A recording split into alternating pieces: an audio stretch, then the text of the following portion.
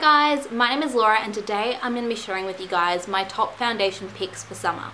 So last year I was kind of just writing a list of my favorite foundations and kind of like why I liked them in the summertime, and I just recently rediscovered like my little notes that I wrote down. So I decided to kind of like go through it, reevaluate it, and kind of see, did anything change? Is there anything that I don't agree with now?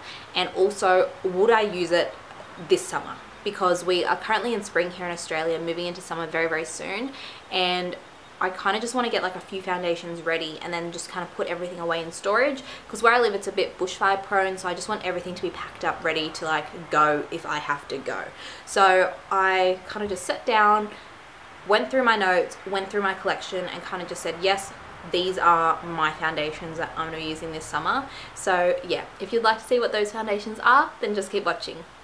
So the first foundation that I want to talk about is the Marc Jacobs Remarkable Foundation. I really enjoy this foundation. I do actually have quite a few shades. I have 3 shades and I really like it. This foundation is a bit more on the expensive side, but honestly a little bit does go a really long way, and I do believe it is worth a splurge because you're really getting value out of the product. It's not like you're only like, it's not like you're using like 3 or 4 pumps and then like you're actually like getting your face done. No, you just need like a few drops here and there, and then like that's your face done. I feel like you'll get a lot of uses out of this bottle compared to like a traditional like liquid foundation. So I do think it's worth the money in that instance.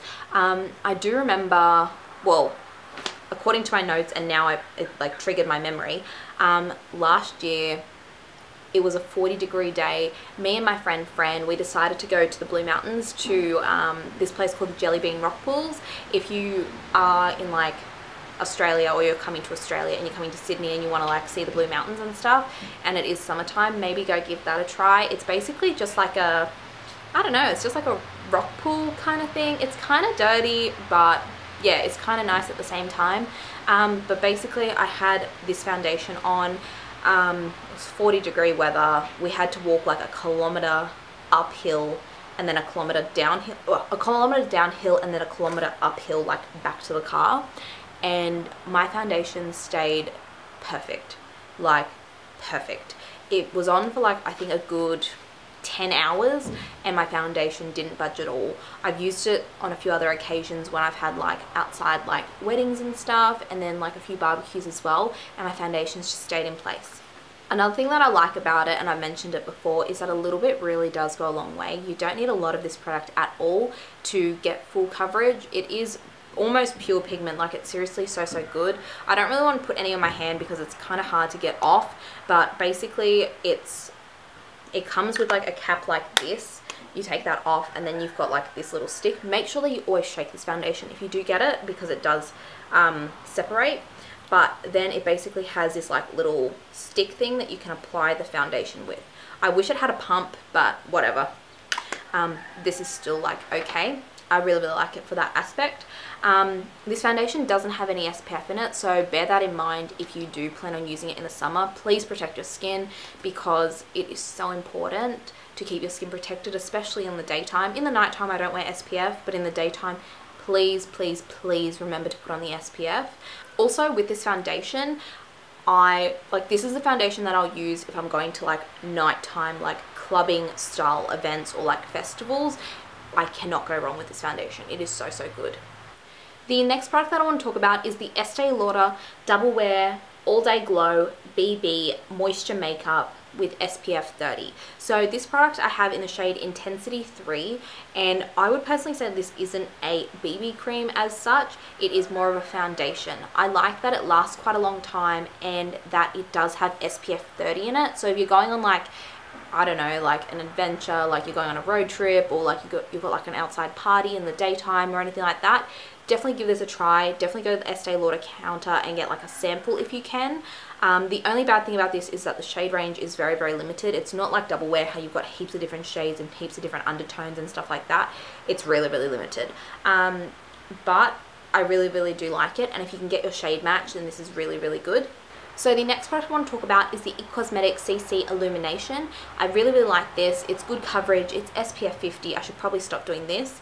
But it's really good. The only thing that I would say is that the shade range isn't that good. I have the shade medium and I really do like it. The packaging is also really quite nice because it is a squeezy tube, so it's good for traveling, so if you drop it, it won't break. But then it also has a pump for hygiene, which I think is really, really good. So, oh my god, I just dropped that completely. But yeah, that one is really, really nice. Definitely go to Sephora and see if you can get a sample or something of that, because I really, really do like it. If you're not a big fan of like illuminating, glowy, like that type of thing, they also make just an original one. I don't like this as much, but if you want something else to try, this one is okay as well. So the next foundation I want to talk about is the NARS All Day Luminous Foundation. This foundation is beautiful. It's so lightweight, but it's so full coverage. There is so many shades in the shade range, and it lasts such a long time, and it just looks so beautiful on your skin all day. The only thing that I must say about this foundation is that it doesn't contain any SPF, so if you are cautious about SPF protection, definitely put on like a UV base or like a sunscreen underneath. That's what I do regardless of the foundation that I'm wearing, because I just want to protect my skin from the sun. So the next foundation I want to talk about is the Maybelline Fit Me Matte and Poreless Foundation. It is so affordable and it lasts such a long time. The shade that I have is in the shade 220, and I love it with my tan in the summertime. I'm not too sure if there's an SPF in this because it doesn't really say at all, so I'm going to guess no SPF. But yeah, it's really, really nice. The coverage is beautiful. It is buildable. It's like a medium buildable coverage. Overall, I really like it. The only thing I don't like is that there is no pump. It's only like the pour out style. But it's really, really nice. I highly recommend it because it's so affordable. Get it from Chemist Warehouse when it's like half price though. Like there's no point paying full price looking at half price. So I also wanted to talk about the Clinique Beyond Perfecting Foundation and Concealer.